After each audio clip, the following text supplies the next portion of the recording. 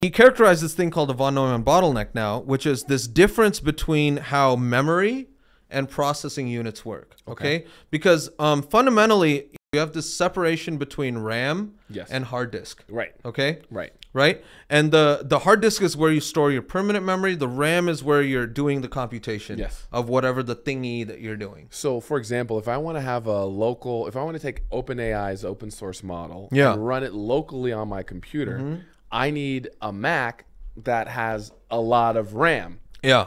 Not necessarily a big hard disk. Yeah, not necessarily a big hard disk, but like something that will compute efficiently. Correct. Like currently now. Now. Right? And so there's a need for a new paradigm where perhaps maybe memory and RAM are the same thing. Okay. Right? Okay. And with these increasing demands with AI, big data, and all this other kind of stuff, we want to have a new paradigm where it doesn't cost us that much power to upkeep all of this amount of stuff. Makes sense. Okay. And so that's where the idea of spintronics comes in.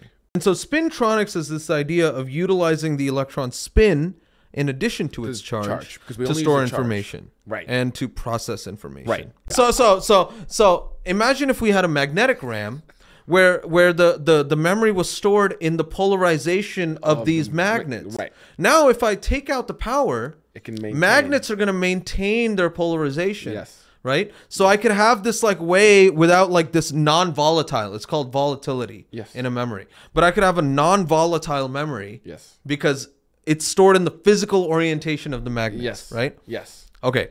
Yes. So that's a great goal. That's very, and that's what we want. That's and then we can actually bridge this gap between memory and processing. Right? Because now all of a sudden the same paradigm that we're using for memory, we can start using for processing. And it could be this like bridge between the two. And so now we don't have this von Neumann bottleneck. Yep. Okay. Yes. So this is great. We want this. Yes. We want this. Yes.